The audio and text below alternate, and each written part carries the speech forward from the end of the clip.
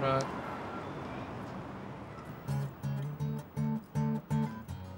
Of the 16 CSOs that patrol the Burnage council estate, 7 are female.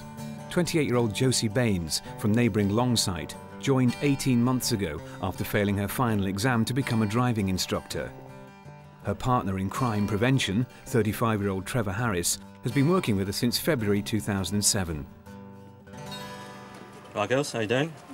You right? He decided to become a CSO after moving up from London, where he lost his job as a care assistant at a retirement home for the elderly. Thank you.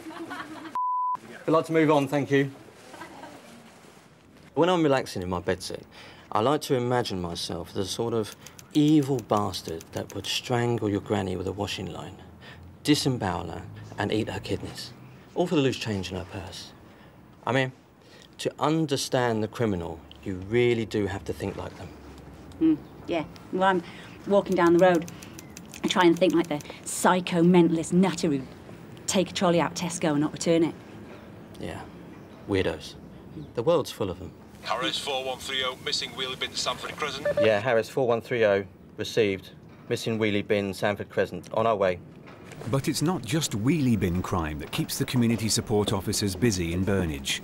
The regular police appreciate the CSO's role in cracking other forms of street crime.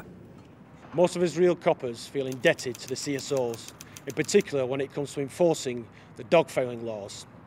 If it wasn't for those guys, it'd be us cleaning the dog shit off the streets. Did you see that? I saw it, yeah. He just let his dog defecate on a public walkway. What we're dealing with here is a total lack of respect for the law.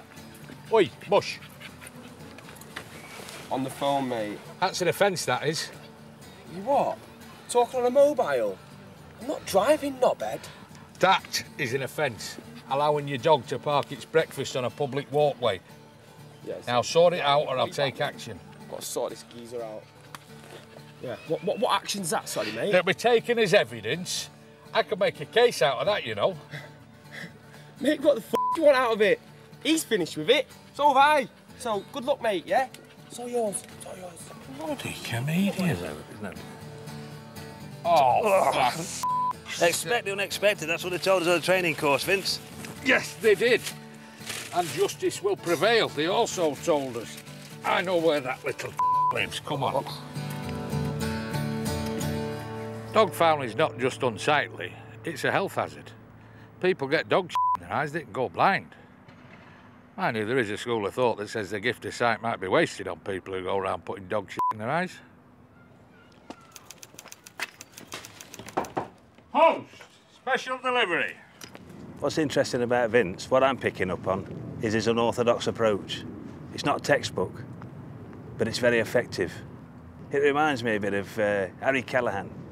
You know, Dirty Harry in the Clint Eastwood movie. I think he'd have acted like Vince if someone had left a dog turd on a New York sidewalk.